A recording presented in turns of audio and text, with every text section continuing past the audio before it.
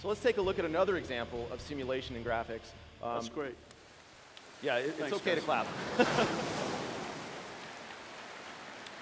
So what we've done here, this is actually 3 simulations in one. This was actually inspired, or maybe an homage to a demo that and some work that Ron Fedke and the folks at Stanford did a couple years ago, and in fact published a paper.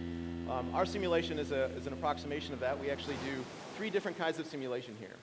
We have a multi-grid height field fluid simulation driving the fundamental ocean simulation and the waves that crash. We have about 500,000 particles that do the spray and the foam. And then we have a 2-way coupled rigid body system that is the debris in the ocean. All of that, of course, is rendered in real time with creative lighting, dynamic shadows. The light from the lighthouse actually casts light onto not just the ocean, but the particles in the spray itself. And again, since this is all real time, we can manipulate it. So why don't we go ahead and maybe grab a boat and slosh it around in the water, or in the water. There you go. And you can see that it actually it's coupled, so it impacts the flow of the water. You can put objects into the waves. It'll change the course of the waves. This simulation, again, it's fully volumetric, and from a real-time perspective, we can pan around and look at it from different lighting angles.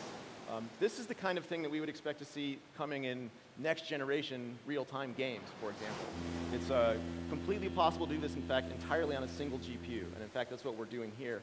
We're using a single GPU to drive the entire simulation. So this is a practical thing, probably in the not-too-distant future for real-time class games. Again, to put this in comparison, the simulations that the Fedke Lighthouse demo took about 3 minutes per frame on a rack of 4-core Opterons, and we're running this in real time in stereo, so we're about 5,000 times faster. Now, we're not doing exactly the same kind of simulation, but in terms of an interesting approximation, that's pretty good stuff.